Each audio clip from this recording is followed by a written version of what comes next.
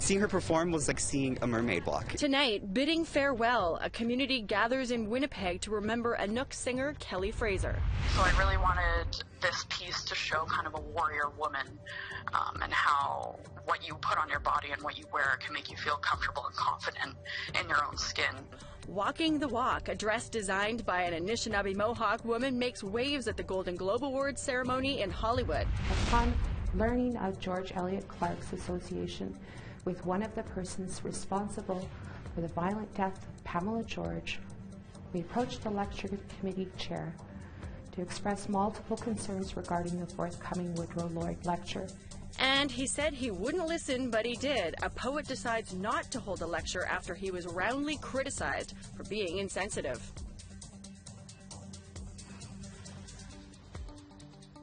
Good evening. Welcome to APTN National News. I'm Melissa Ridgen. The life of Inuk pop sensation Kelly Fraser was honored over the weekend at a vigil in Winnipeg. Fraser died by suicide on Christmas Eve. She was just 27 years old. More than 200 people gathered Saturday evening at sundown at Udena Circle at the Forks. The memorial was filled with prayers, medicine, and drum songs. Fraser was originally from Sanikiluwak, Nunavut, but was living in Winnipeg at the time of her death. The singer-songwriter made waves after releasing her rendition of Rihanna's song Diamonds in 2013, but it was in Inuktitut. Her second album, Sedna, garnered her a Juno nomination in 2018. She was working on a third album titled Decolonize at the time of her death. Many, including Fraser's family and her friends, shared memories of the young singer. Seeing her perform was like seeing a mermaid walk. It was very mystifying the way she moved and sang, and she had so much energy, you know. She was very true to herself. She's very unapologetic for feeling things, and I think that's what was most admirable about being around her. Sorry, Kelly was 26, not 27. APTN News has uncovered a second youth suicide involving the same Hamilton, Ontario treatment center, where a First Nations team also died by suicide in October 2017. 17-year-old Tyra Williams-Dory also died in a wooded area about 2.5 years before Devin Freeman took his own life. More than 6 months after he went missing, Freeman was found hanging from a tree 35 meters behind one of the Linwood Charlton Center's facilities. Williams-Dory's father is supporting the Freeman family's call for a coroner's inquest. Reporter Kenneth Jackson's full story on these deaths is on our website at aptnnews.ca. The University of Regina was set to go ahead with a lecture that incited public outrage, but the poet at the center of the controversy, George Elliott Clark, canceled his lecture where he said he, quote, may or may not, end quote, read the poetry of a convicted killer of an Indigenous woman. APTN's Priscilla Wolf has the story. Pamela George was brutally killed in Regina in 1995. One of her killers, Stephen Cumberfield, now known as Stephen Brown, is currently a published poet and living in Mexico. His work was edited by George Elliott Clark, who was scheduled to do a lecture on January 23rd at the University of Regina. But after news of this broke on CBC, public outrage grew loud.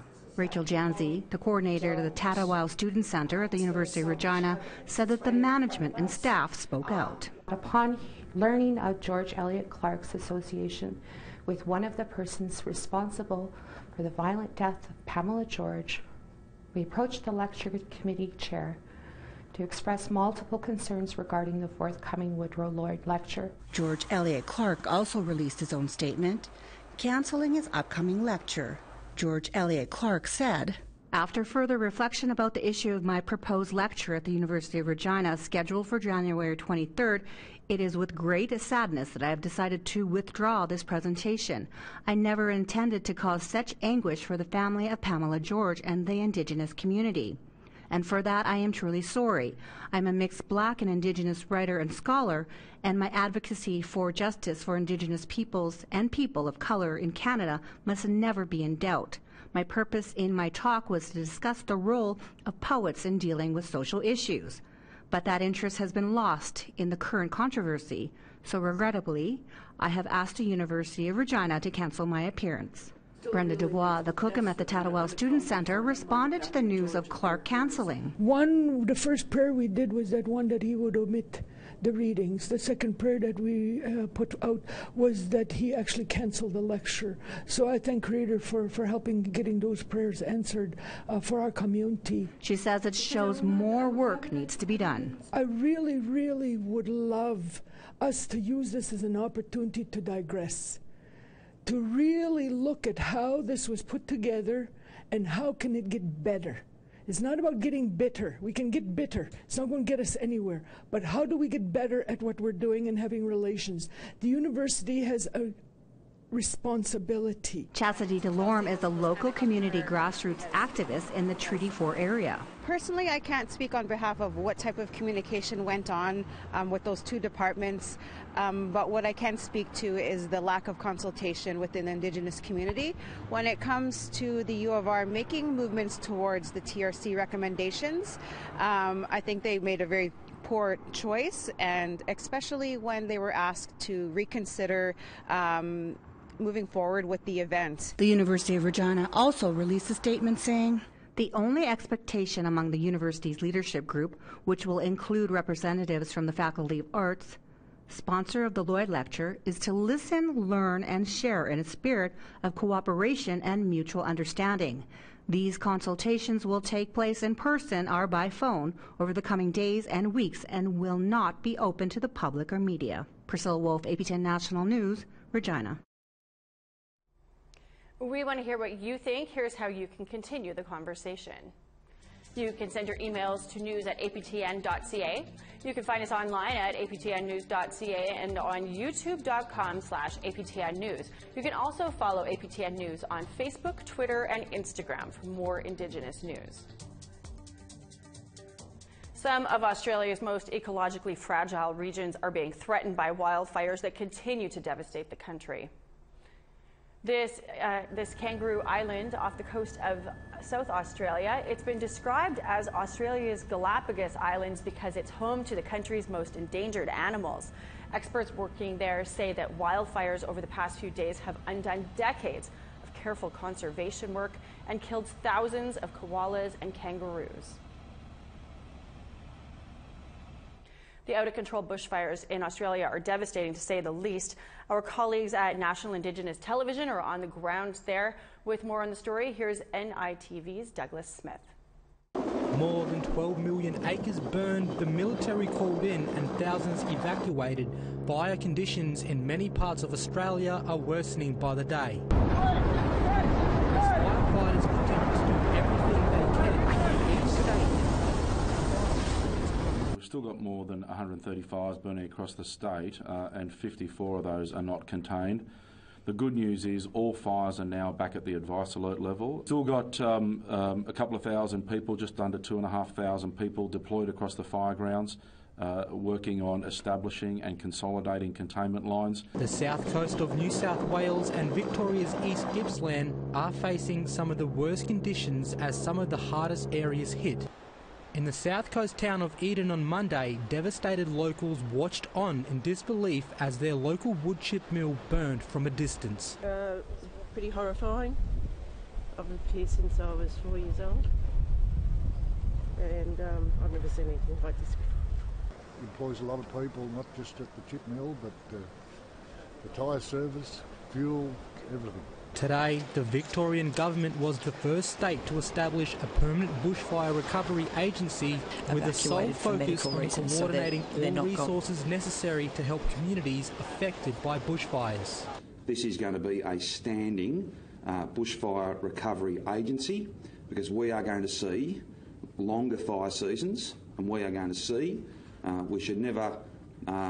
we should just be honest about the fact we're going to see more and more fires, more and more damage as each fire season comes. In South Australia over the weekend, Kangaroo Island was impacted hard, with the loss of one of the country's top resorts reduced to ash and rubble.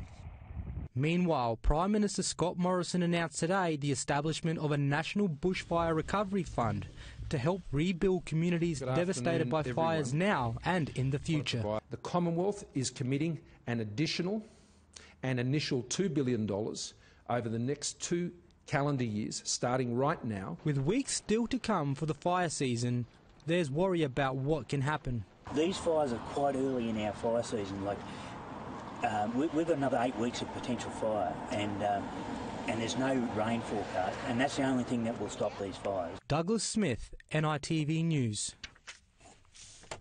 2,000 kilometres away, there's concern in New Zealand. The sky above Auckland has turned orange with thick haze from the Australian fires.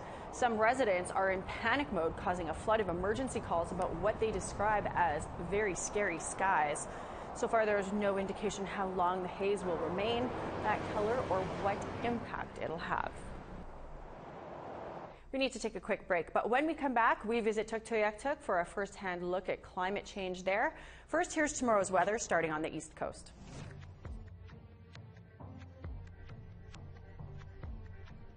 Starting off in Charlottetown, we got -3 and snow, -2 in Fredericton and snowy. La Grande River -15 and snow, sunshine in Nain and -14. -3 and sunny in Montreal, Chibougamau -9 sunshine. 0 in snow for North Bay, -1 in snow in Sault Ste. Marie. Kapuskasing and Timmins, snowy, -1, -18 in snow in Big Trout Lake. -18 in sunshine for Norway House, -19 in the Paw and sunny. -14 in sunshine for Brandon and Winnipeg, -13 and sunny in Dauphin. -15 in sunshine for Saskatoon, -18 in sunny in Yorkton. -22 in snow in La Ronge, -24 in sunny in Stony Rapids.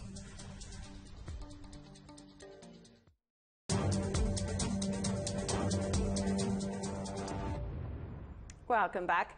Finding working solutions for eroding coastlines in Canada's far north is complex and challenging, but according to Indigenous youth, it helps to understand the severity, and there's no better way to learn that than to listen to elders. Here's another look at a story by Charlotte Morit-Jacobs in Tuktoyaktuk.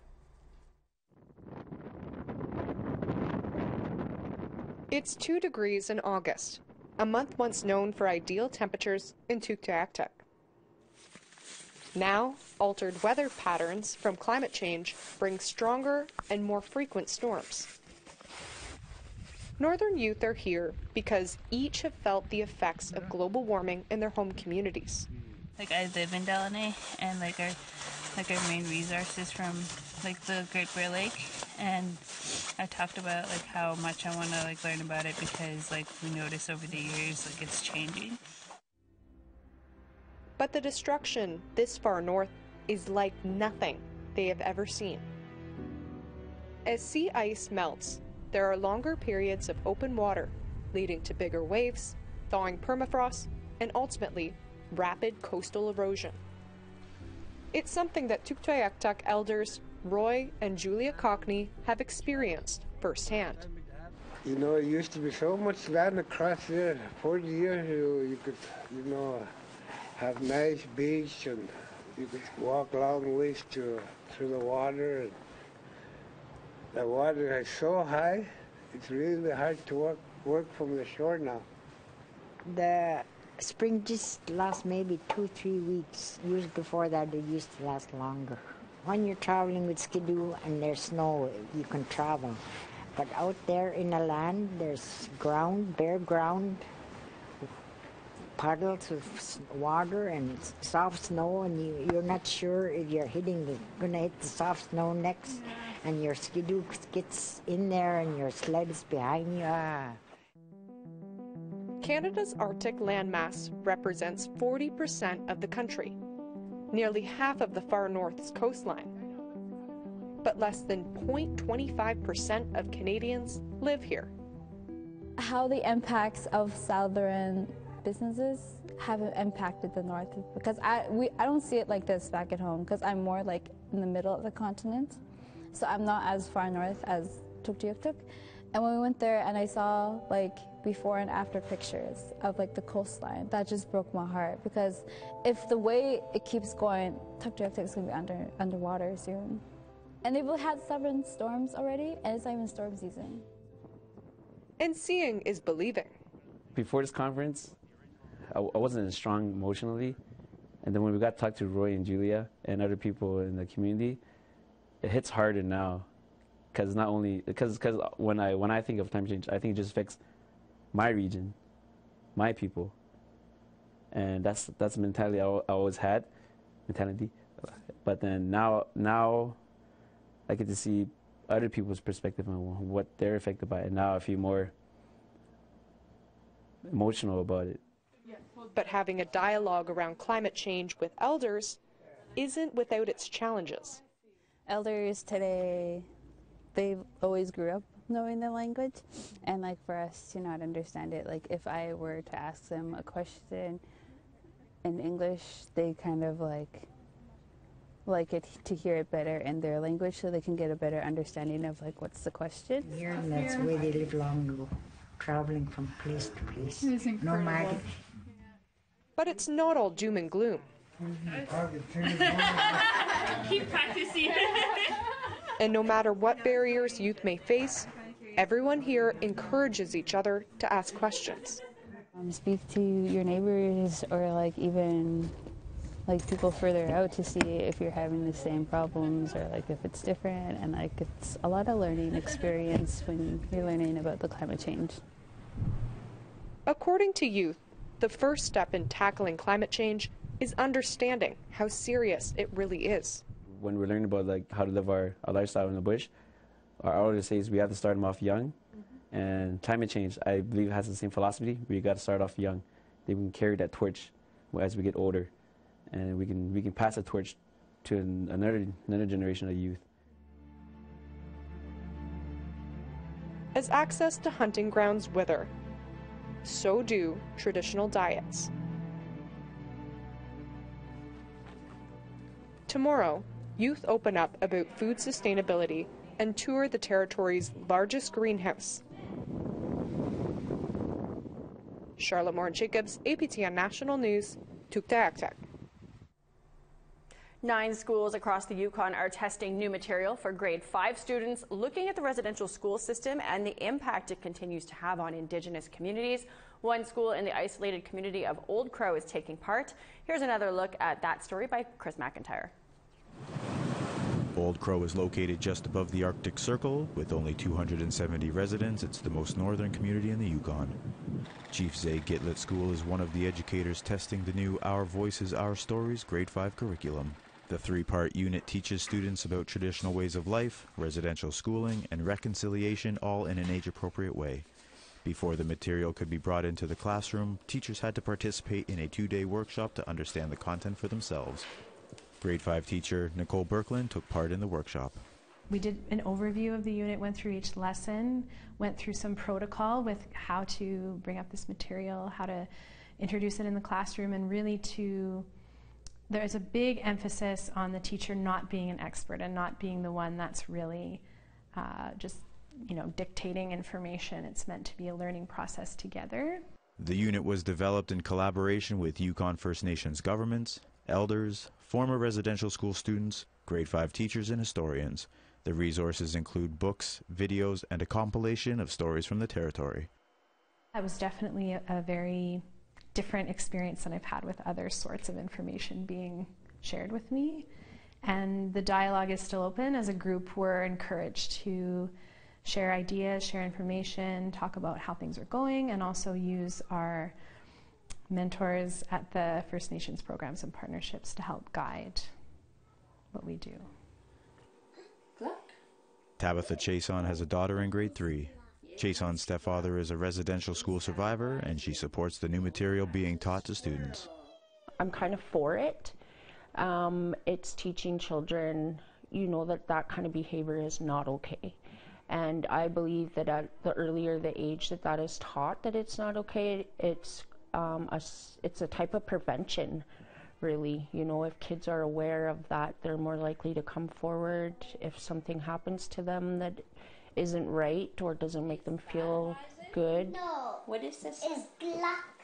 Prior to this field test, there wasn't much age-appropriate information for teachers to share with students. After coming home from school one day, Chason's youngest son also had questions about residential school. He just outright blurted to me, he's like, it's just like the Holocaust. And I had to completely agree with him, and then he asked why he wasn't taught about it. Don't build dams. Our Voices, Our Stories is still in the draft stage. Once the field test is concluded, the materials will be introduced in all Yukon elementary schools for the 2020-21 school year. Chris McIntyre, APTN National News, Old Crow.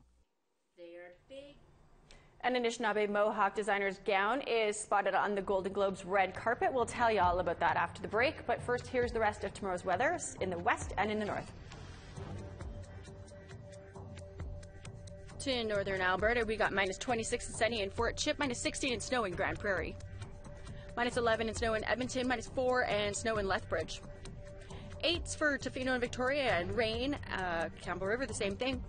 Minus 28 and clear in Fort Nelson, minus 6 and snow in Smithers. Old Crow, minus 35 and clear skies, minus 36 and snow in Dawson City. Wauhee and Yellowknife, minus 24 with a mix of sun and clouds. Minus 31 and sunshine for Inuvik and Colville Lake, minus 26 and clear in Sachs Harbor. Minus 28 and clear in Repulse Bay, minus 31 in Whale Cove. Igloolik, minus 29 and clear skies, same with Goya Haven, minus 31 and clear in Pangertung.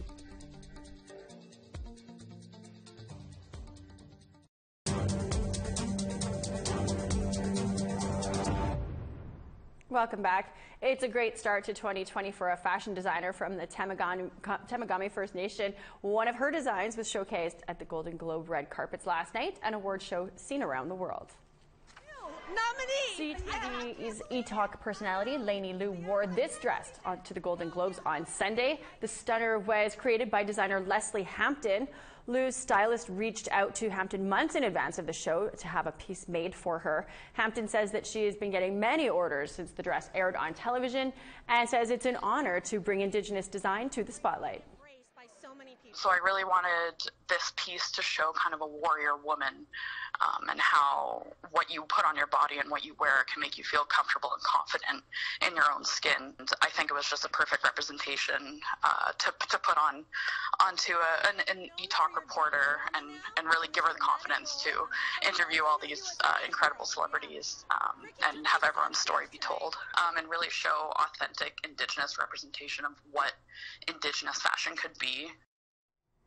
A couple of big screen epics took top honors at the 77th Golden Globes. This time, more than usually most, I had a fantastic cast. Quentin Tarantino's fable Once Upon a Time in Hollywood took 3 Golden Globes, including Best Motion Picture for a musical or comedy and Best Screenplay. Brad Pitt also won for Best Supporting Actor. The First World War tale 1917 took Best Motion Picture Drama, while Sam Mendes won Best Director. And a special honor for Ellen DeGeneres. She received the Carol Burnett Award for Excellence in Television for her stand-up and TV work. If anybody wants to get together and buy that gown that Lainey Liu is wearing, it sells for $1,000 for the knee-length version and $1,500 for the floor-length version. If you're my size, hit me up. Maybe we can cost share it. That is your Monday Night News. I'm Melissa Ridgen. I'm going to see you back here tomorrow. Have a great night.